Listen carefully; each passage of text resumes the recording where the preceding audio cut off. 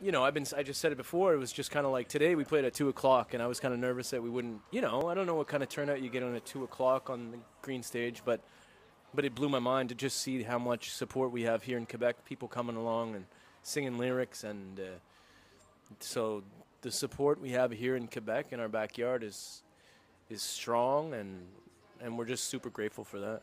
We actually record Monday morning. We're starting in the studio for the next month with Marcus Paquin to lay down a second record.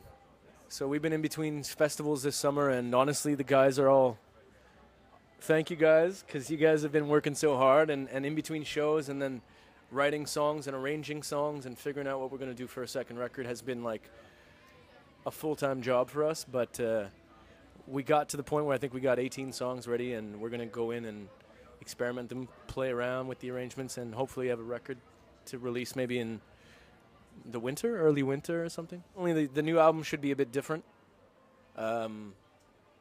Although we hope to try to keep a sense of honesty in the music and something that's sort of relatable to human beings that live the same emotions that normal human beings probably live or go through or like to hear about or are scared to talk about.